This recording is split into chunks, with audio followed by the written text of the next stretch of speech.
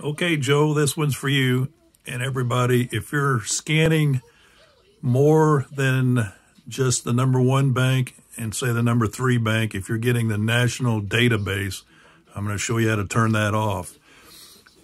First thing, of course, I have your scanner on. On the right side, hit the bottom button. I think it has 3 orange little lines. Click that.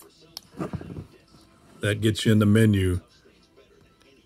The very first top line, set scan selection, push down the top knob. Then you will scroll down to select list to monitor. Click that down.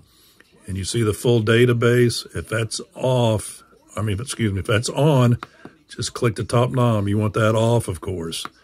Then you should scroll down to your other, I believe I called it Safety's Estate System on and Vandenberg P25 on. But again, full database should be off.